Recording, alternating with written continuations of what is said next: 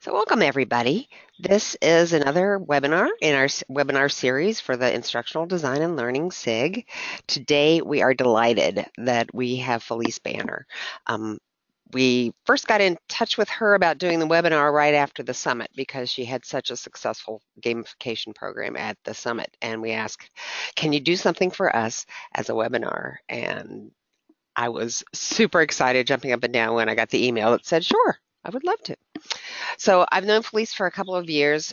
She is a marvelous cornucopia of skills. Not only is she very, very good at understanding and communicating to us the principles of instructional design, but she is a cool person and very generous. Phylise frequently runs the remote attendance at the summits. She does a lot of speaking. She does a lot of writing. You can see her marvelous portfolio and get in touch with her at Phylise Banner. Is it .net or .com? .com. .com. So without further ado, I'd like to turn the program over to Phylise, and everybody buckle up because this is going to be an exciting ride. Thanks, Vicki. So hello, everyone. Good afternoon, good morning, good afternoon, good evening, wherever you may be. Phylise Banner here. And I'm actually delighted to be here and would have been here sooner if I was paying attention to my emails and saw that the series is going on. And I really appreciate all the work that the SIG does.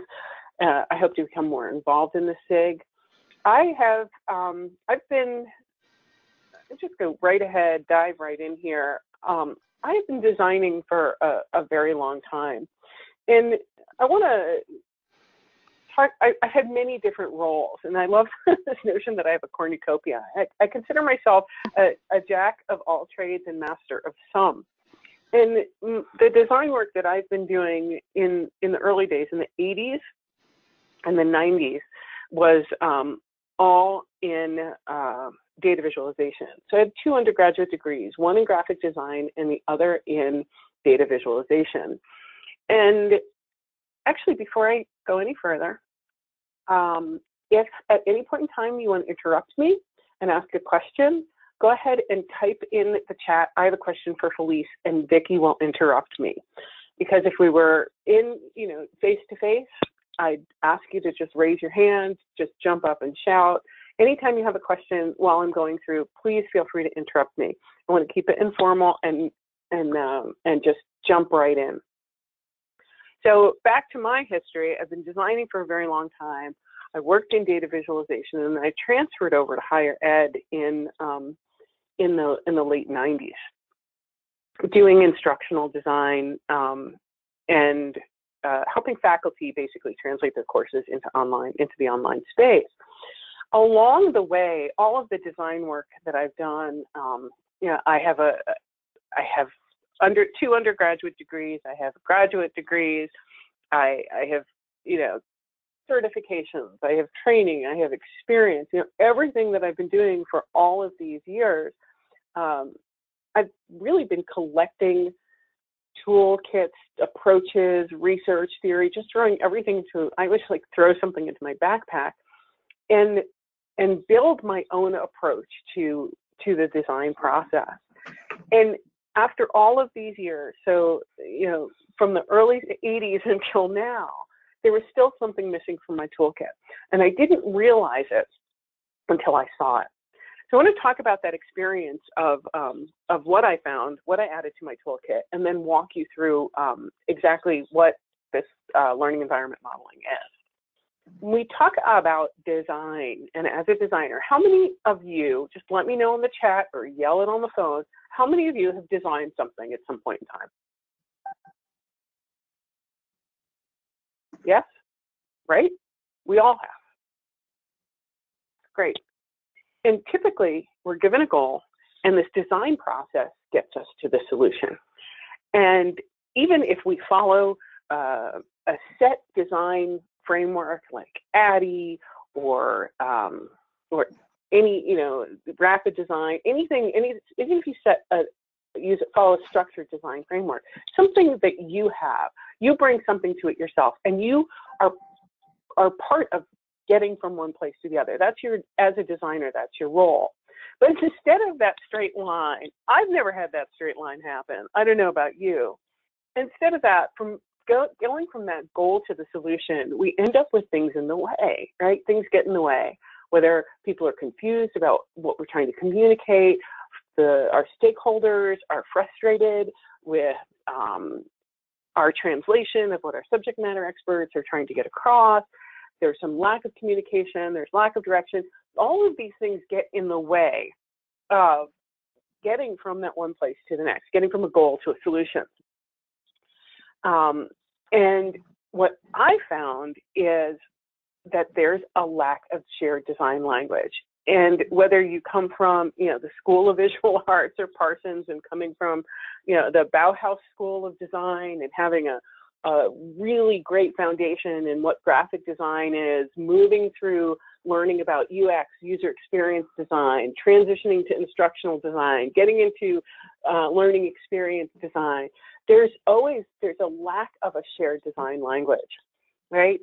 And also, a lot of time when we're asked to design, we are given these invisible design practices. We create invisible design practices. What I do is my secret sauce. It really is. I'm really good at what I do, but it's this invisible practice. No one sees it. And it's what we're left with is this ineffective design communication. Now, my question is, can a good designer thrive within a culture of ineffective design communication? What do you all think? Yes, no, maybe? Can you? Anyone? What do you think? Yeah. Can you see you can see the chat window, right? I can, yes. So, and it does depend on the person. But yes, a good designer can thrive within that culture. I've been doing it for years, right? And we come up with workarounds because of this.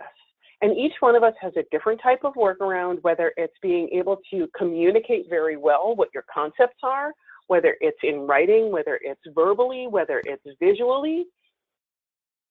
We can, but it's really hard and it's inconsistent, right?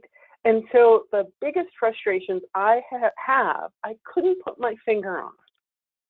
But then I met Bucky Dodd. This is Bucky Dodd from University of Oklahoma. I love this man. And it was a chance meeting at a conference where I walked by a table, and out on the table was this sign, Learning Environment Modeling. And on the table, they had some Post-it notes, and the Post-it notes had little drawings on them. And suddenly, I'm one for Post-it notes. I'm one for tools. Like, what are they giving away for free over there? And I went over and I talked to Bucky Dodd, and he blew my mind. In 10 minutes, reshaped the way I approach the work that I do. And this is, I have been working in the design industry for close to 40 years, right? That's 35 years. That's a long time, right? I'm set in my ways. I think I'm really good at what I do. And you blew me away and gave me the tools that I needed. It gave me a design language. So what I want to share with you today, just like Kelly says in the chat, I think you need a shared vocabulary. I want to give you the shared vocabulary, the way I learned it, the tools that I have from learning environment modeling, and talk about ways that it's helping me work with all of these people. It helps me work with my SMEs, with my subject matter experts, every client, my students, my faculty, it's working in academia for me, it's working in corporate for me. It's giving me a shared language. And that language, that shared vocabulary, that language, the learning environment modeling language, is made up of these parts. It comes down to being as simple as this. These were the Post-it notes that I saw out on the desk. 5 symbols indicating information, dialogue, feedback, practice, and evidence. The entire language comes together as a visual model. And I want to show you what it looks like in practice, and then go through each piece, each component of this language, each element of this language, and then show you how to use it. So in a visual model, right? In using these little elements, this is what it ends up looking like. So what do you see here? Tell me what you see here before I even talk about or explain to you what this is. And don't read what John Gilmore wrote at the bottom. Tell me what you see, anybody. Come on the phone.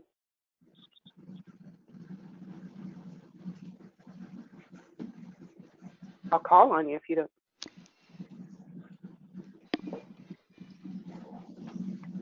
Vicky, what do you see? Okay, so what I see looks like they're categorized by shape, right? And color. And there's a flow. And some things appear similar. It's divided into chapters. Is that right? What am I supposed to be seeing? No, that's all. I want to hear what you think you see. Okay? So without even knowing what this language is, you sort of have an idea of what this might be, right? It started like this, on a board, working through the board, right? Ended up like this. What I want to do is take you through each part of this language and the simplicity of this language. And then I want you to think about, and thanks for sharing in the chat. Lori says the diagram of the construct of a class is exactly what it is. Okay, so I want to share the parts of the language with you, go over each one, talk about the way we put them together, and then I want to hear from you how you might be able to use this. So this is it. This is the entire language. It's this simple. Each one of the building blocks across the top, okay, building blocks across the top, we've got modes of delivery, and then some other actions and objectives. I want to walk through each piece. The building blocks are here. Information, dialogue, feedback, practice, and evidence. Information, that symbol indicates any type of content that you're sharing, that's any type of content, whether it's you know, a written piece of content, a file that's uploaded, a video that you want your learners to watch, any sort of information. What do you think dialogue is? Anyone? Go ahead, type it in the chat, say it on the phone. What's dialogue? Class discussion. Yep. Input, back and forth, conversation, discussion. Think about dialogue. Dialogue can also be reflection. It also can indicate self-reflection. Okay? Dialogue, conversations you're having with someone or with yourself even. Feedback is just that. Feedback, summative, formative feedback. And if you're always unsure about the difference between the summative, formative, and summative, what is the formative feedback is when you're cooking the soup and tasting it, and summative feedback is when the soup is done and you taste it. That's the simplest version I've ever heard. But feedback. The next building block is practice, and practice is how you see the learner illustrate that scaffolded learning, right? So as they're going along, how can they show that they're learning, right? So it might be a mini quiz, it might be a test project of some sort, and that's different from evidence. Evidence is complete evidence of learning. Practice gets you up there. It's those formative stages, and evidence is that at the end. Can you show that learning has taken place? Do you have any questions about these 5 simple symbols? Anyone? Is anybody excited yet? Maybe a little bit? Good. Everybody?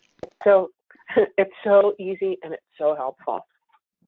Okay, so Pam's not quite clear on evidence. So let's think about if you're, we'll talk about it in a college situation for you, Pam. At the end, you may have students, you may have a couple of chapters that are, here, we'll just go ahead right here, a couple of chapters on photosynthesis. At the end of that section, it's write an essay, right? So, which is different from practice, because the practice would be, you know, a little quiz, a mini quiz. This is bigger assessment. Yeah, thanks, Paul. But with the student providing evidence, because assessment can also be that quiz. So think for each one of these building blocks, see the line at the top and the bottom. The idea is that you would indicate what it would be. So in this case, I'm saying the evidence is an essay on photosynthesis. The building block itself is in the center, and then how it would be, how the learners would do this. So they're going to use an assignment Dropbox in the learning management system, and you can be as detailed as assignment Dropbox in the learning management system that will be due on this date. And so this idea of here it is, so what it is, the building block itself, and then the how. The next part of the language, next bunch of elements of the language are context. So is it taking place in the physical classroom? Is it taking place online synchronously, online asynchronously, or experiential? And actually somebody yesterday asked me what experiential was. And just imagine, there's the military training on driving the Panzer tank where the learners are doing reading through the manual, and then they actually get in the tank to drive the tank. Think about that as being experiential, if you have any questions. So the context sort of are boundaries that we'll use to put around our building blocks. And then the next core of the language are actions. Now, these actions have helped so much in the conversations that I've been having with clients. And I'll talk more about that when we talk about this presentation as a whole, as when you put all the pieces together.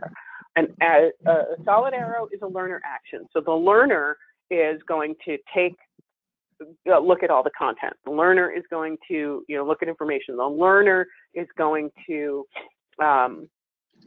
provide evidence. The learner is going to take a quiz and have a practice.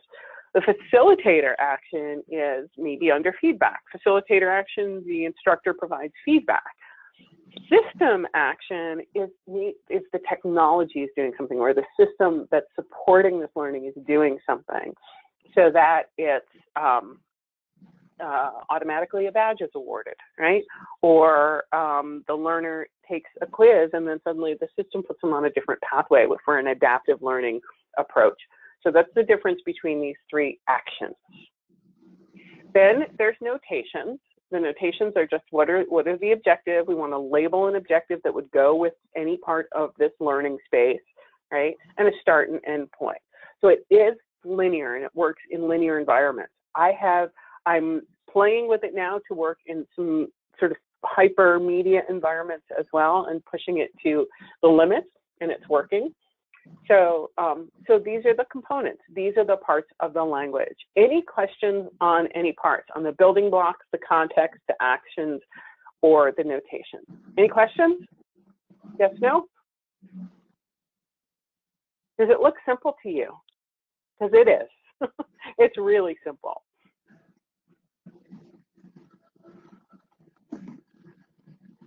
Okay.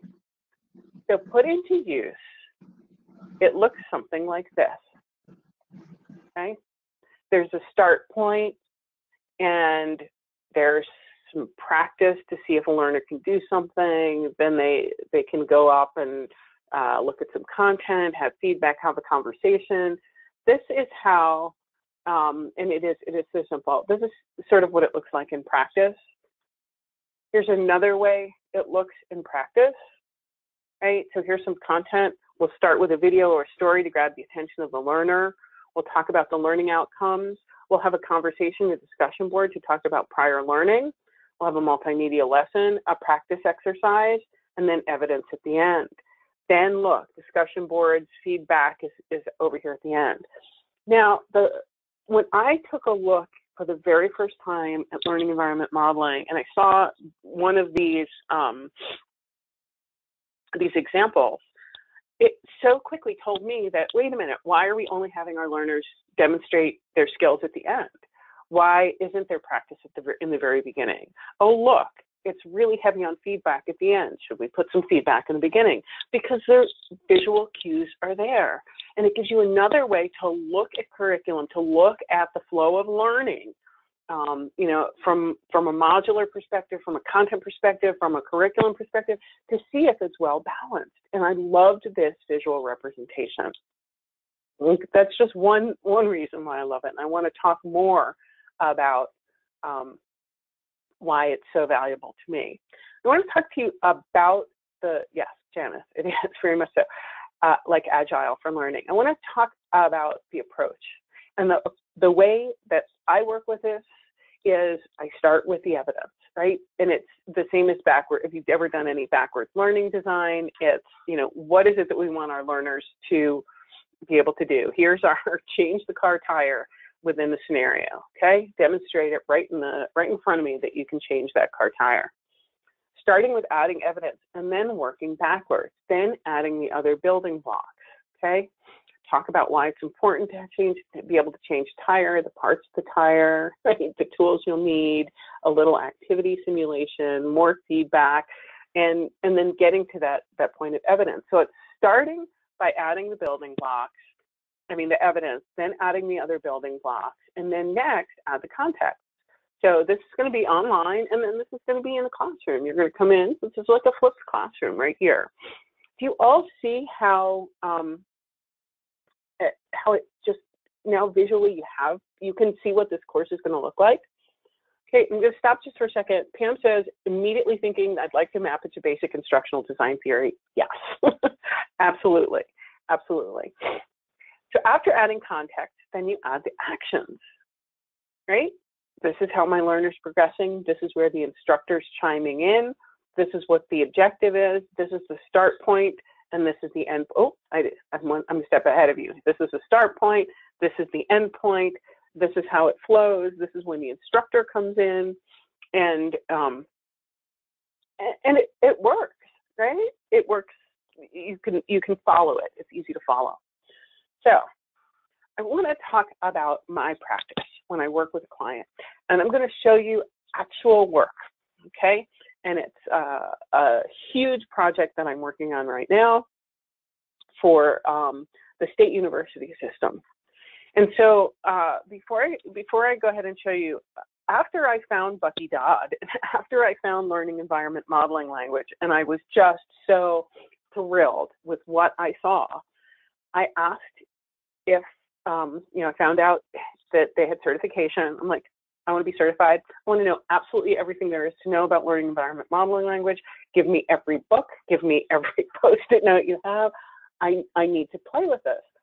And I did go through certification, and I took the pieces from their practice and their processes that would work best for me, right? I don't use every component of it, but I'm going to talk about the different parts of it.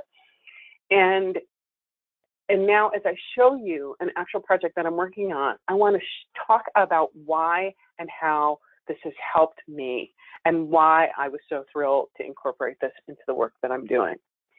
So when I work with a client, I do a lot of design thinking approaches. I've been doing it for years. I'm glad there's a name for it now. Going to learner personas, then doing learner journey mapping, and then doing developing sort of like idealistic environments. What if I work doing what if statements, if you want to look that up from the design thinking approach. And so then I come up with a mind map. I do a lot of mind mapping, whether it's illustrated by hand or whether I'm using a tool. I come up with a mind map. And I created this entire learning hub for the Open Educational Resources learning space with the State University of New York. And the course is over here. It's these practice areas. And so the next step I would do is go into each practice area and break it down into the pieces that I would want to have, okay, and the flow that we would want to have in the course. And then from here, I may do some hand flow diagrams and create some wireframes and then explain what that learner journey is going to be if they come in and work around. But at this point, when I was working with a client, it took so much writing and so much presentation time and so much explaining. And now I do this instead. So this is my newest step. From here, where I've got the Understanding OER section of this course, I can now build out using learning environment modeling language. And the most important thing that I can do right now that I could never do before is leave the room. And if you've worked in, in those spaces where you've designed something, right, as wonderful as you are as a communicator, as well as you've documented anything out, there are questions, there are, that miscommunication that's taking place. I can leave the room and I can step away. I can grab my ego right out of this design process, put this up in front of folks, and if they understand this language, which took me about 20 minutes to teach this client, that's it, everyone, and 40 stakeholders. And you'll notice that the blue line is different here. I was trained before they changed the image for information, which I'm glad they did, because I don't like the old symbol, but I did use this old symbol just for the information. And I can leave the room now. I can leave my design, and they can say to me, they are so much more informed now that, you know what, we would like to put feedback earlier on. We would like to have actual feedback earlier on. We would like the instructor to be more involved in different places here. So I'd like to stop, take a break, and hear from you. And I highly encourage you to come on the phone, come on audio, or let me know in the chat. What are your impressions? What do you see here? How do you see that this could be of value?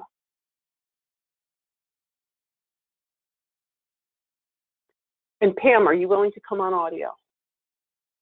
Sure, I'm here. I teach instructional design and I work with basic theories. So I was really serious. I'm intrigued by the fact that this is visually mapping the instructional design process. Mm-hmm. I think that the fact that it helps you get a bird's eye view of your goals and your process is really valuable. Mm-hmm. I don't know if it's hit everything in the ID process. That I need to give more thought to. It intrigues me because I'm teaching visual design right now. Kelly Smith's in here and she's in the class. And then it occurs to me that you have to ask yourself the question, would this type of map be beneficial? Otherwise, you could overlook opportunities to use it. So those Right. are all the things that are sort of flipping through my mind right now. So there is an entire process that's associated with learning environment modeling. And I highly encourage you to look into the entire process. I'll show you a couple pieces. I've got them in the presentation today. But thank you for sharing. Anyone else out there want to share?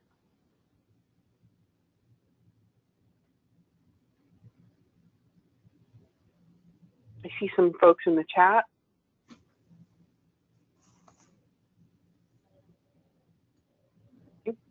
We have a shy and quiet audience here, Vicki. That's okay, because we are very loud. And I like the good discussions. I also want to backtrack a little bit. We want to make sure that we come back to some of the questions that were in the chat. Okay. Yeah. Make sure you keep note of that, okay? Sounds good. Okay. Shall we read for people? Because we could just go ahead and read what they have in the chat. Yeah. So Lynn says, I can see where this would be helpful with the large and small bodies of knowledge that need to be taught. I'm working with a huge body of knowledge that is difficult to wrap your mind around, and it seems like this process would help me with that. Mm-hmm. Kelly Smith says, this is very cool. I don't develop instruction, but I would love to share this with our IT training team. Great. Susan says, it seems to be especially valuable for sharing with stakeholders and subject matter experts. And Susan, this is where it's been most useful to me. And I've been able to share with my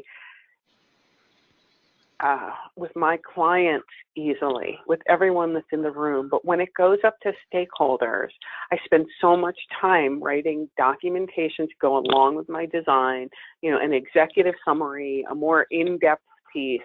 And putting this in the executive summary makes it so much easier for those high-level stakeholders to understand and see how this would this does work. And yes, so Anne, yesterday I was talking about learning environment modeling with a gentleman who works for Miram Learning, and their instructional designers are all over the world. So it's even for the instructional design team to coordinate and have a common language.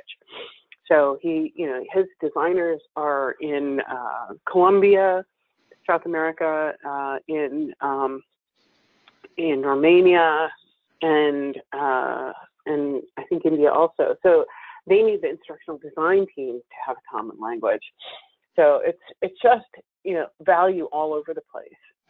So you know, I do a lot of work with faculty, in faculty developing online courses and transitioning from the classroom to face-to-face classroom to teaching online. And it's really useful to, you know, to get them away from a computer, to get them away from a learning management system, to, you know, even in the corporate environment, step away from those tools that might confine the way that you want to teach your learners and address learning, and start playing with these components with the Post-it notes and drawing things out. And when I've worked with folks to try to get them to draw things and illustrate them, they're like, well, I can't draw, so I'm not going to start drawing up on the board. And it's so simple. These Post-it notes just make it so easy for folks to say, okay, I can put this up, and this is what I'm trying to say. And so it's just been so valuable working in either, you know, whiteboarding and or working on big, you know, giant pieces of paper. So I want to talk about the design framework that I mentioned briefly to Pam, because there is an entire design thinking focused design approach, instructional design and learning environment modeling architecture framework to support this language. And with it comes these help guides, and there's 6 or 7 different guides that go into the process, and there's an entire process.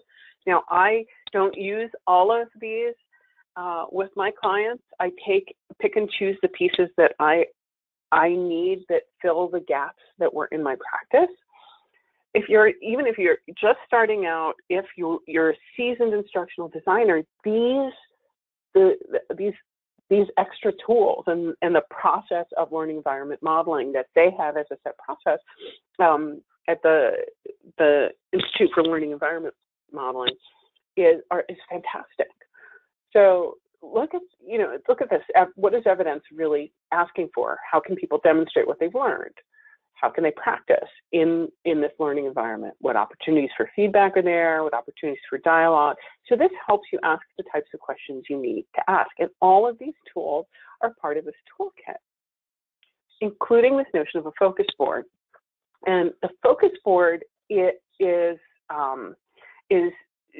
these other tools as part of this other tool set that lets you work with, bring in larger design teams. So when I'm working with, you know, all of the faculty in the School of Engineering and getting them together, you know, we talk about all of these pieces together, including the deans, right? What does each class, what are we looking to do with each course? What do we need our learners to be able to do? And then all of these pieces help focus the conversations that we need to have in support of creating these learning spaces. So this is one group of faculty that keep this up all the time, right? And creating a workspace and a design space like this is so helpful. It's so helpful. I have a very large kitchen wall that's a chalkboard, and I used to always draw on my chalkboard, and now I stick Post-it notes up on my chalkboard. I know it seems silly, but it's just been so helpful for me in that intermediate step. And I don't use all the tools, but I do use the modeling language in that intermediate step when I'm trying to go from my mind maps to creating that experience and mapping out an experience. And that's where it's been really useful for me. So I want to turn it back over to you. And I know this has been kind of quick with me throwing everything at you, but it's this simple. And I do want to say I had my session accepted for the summit. So if you're at the summit, I'm going to be talking about learning environment modeling, but we're going to be making models in the summit session. I'm going to have a slew of tools with me. I'm going to talk about the entire approach and share all of the resources that I have. And then I can talk also, I can ask any questions you have about the Institute for Learning Environment Design and what the process of certification was, and how to access these resources. What I really love is that this is all research based. It's out, they are so good at what they do, and sound practice. How do you think you would use this? And I did ask this earlier in your practice. Anyone else? So Vicki, because I can call on you. Okay. Tell me what you think.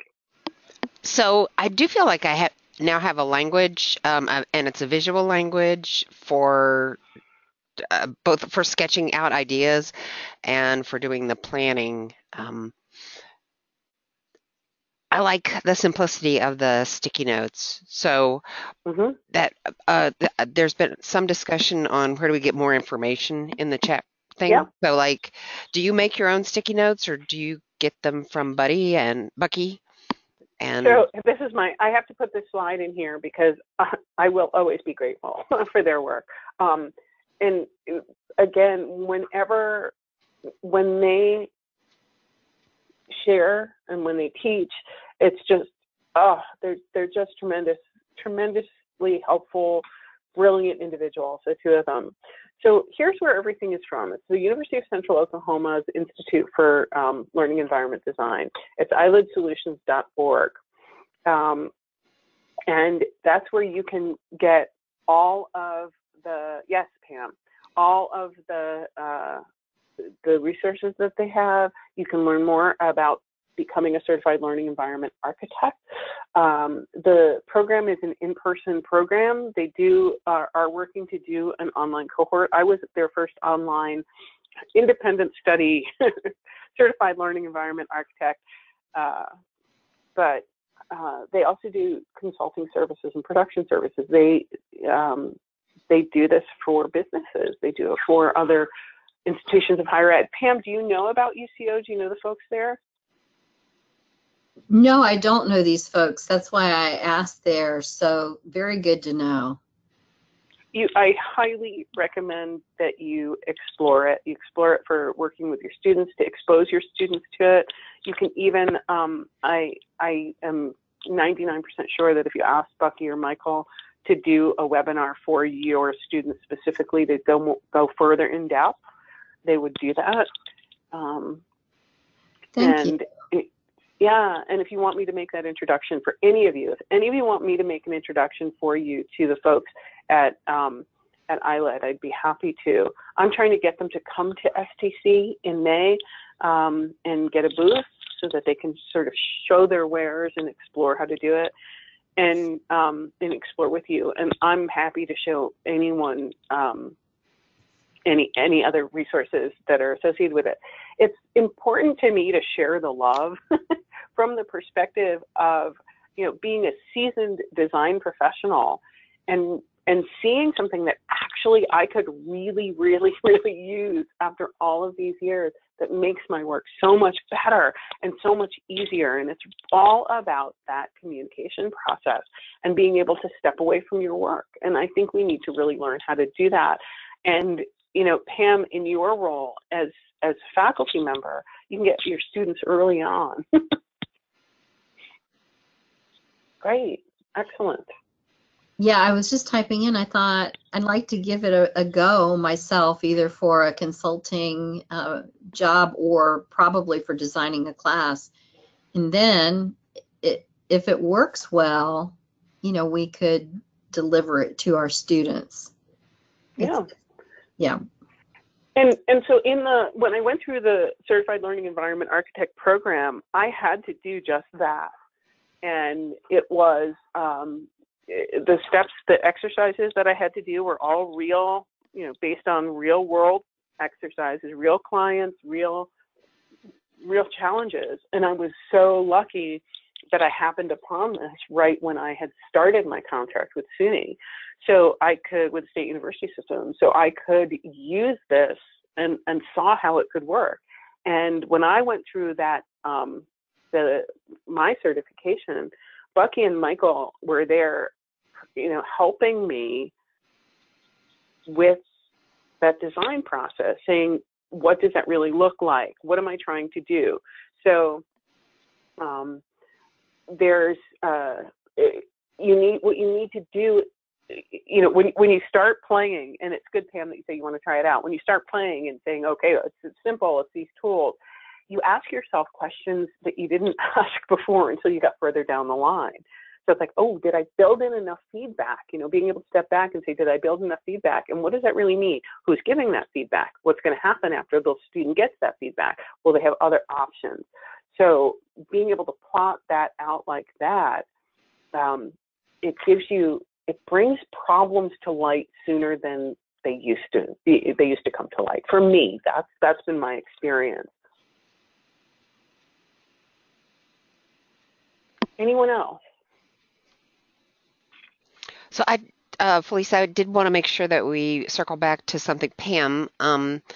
Pam's going to take this idea further into her work, and there is interest in the chat on finding out how that, what the results are of Pam's implementation. So Pam, Yeah. can I get you to agree to, if you write it, I don't know if you write it up for an academic paper or if you just write it up for our newsletter or if you want to do another webinar, we would love that. We just want to I would love to hear back from you, Pam. volunteer you for some more work in addition to this work. Thank you so much. No, I'll be happy to share whatever I do with it. Yeah, absolutely. And you all would have the addresses of the folks who are in this webinar, right? I have everybody's email. Yeah. Perfect. Thanks. Yeah. So I don't have anything more to share, but I'm happy to stay around and answer questions. I would love to, if you're going to be at the summit, I'd love for you to attend my session so that we can play together. And that's the other piece of it for me. It's more, I only do what I love to do anyway, but this is, there's an element of play in here. And play doesn't mean fun. Play means play and being able to, have freedom to fail. And, these just the whole system is great. If there are 2 books that came along with all of my certification, and I know that they're available on the iLED Solutions site. One is a basic introduction to the concept, and the other one is about learning environment modeling, and the other one is about the learning architect system, the learning environment, being a learning environment architect. And that becoming an architect in that system is really about the process as well. All of those extra ways of getting to know your learners, the empathy, doing some empathy mapping, doing some ideation and creation, iteration, and understanding where those gaps are. And it's just, the whole thing is just, I can't recommend it enough. I can't. It's just fantastic. Anyone else?